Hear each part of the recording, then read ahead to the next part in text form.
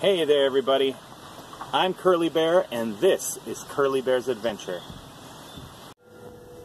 Hey, welcome to Curly Bear's Adventure, and for this video I just wanted to do a little recap of my goals. I've been struggling just to stay on task and to be motivated, and so I thought this would be a good time for a reboot. I think everybody needs one. It's a good thing to do when you start to lose your focus and just to remember what it is that you're doing this for. So this is Curly Bear's Adventures recap of my goals, the big ones. Here's the first one here. To lose over half of my weight. That's 200 pounds. My second big goal right here is to hike the Oregon portion of the PCT. That's a 430-mile trip approximately. And yeah, so that's a pretty big deal. It's an exciting goal that I have, both of those. So let's see what our progress is so far. Now I'm on day 77 today, and I have lost 41 pounds to this point. And I have walked, I just added it up, 135 miles I've walked or hiked so far. These are my struggles, my hurdles that I've gone through that have made it a little more difficult to reach some of my goals as of late.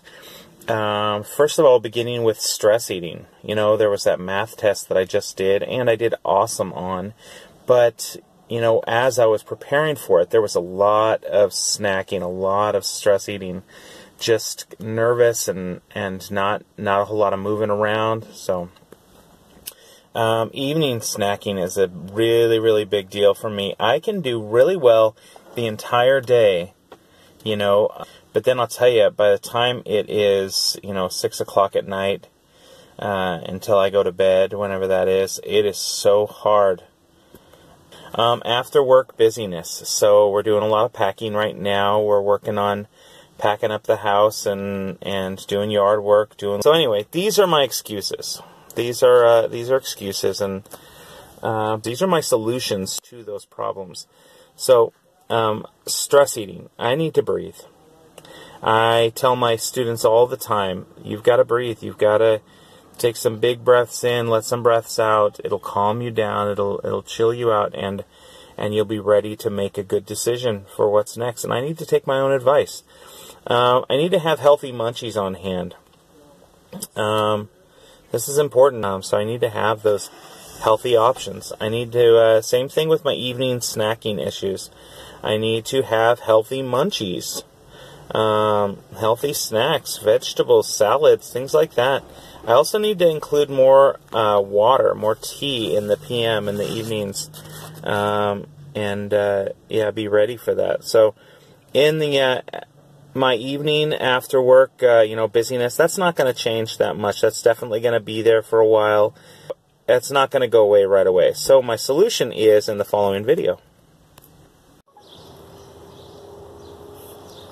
Good morning. So I am out here at Cirrhosis Park here in the Dells on this beautiful Thursday morning, and I am just tired of making excuses and not getting back into that routine.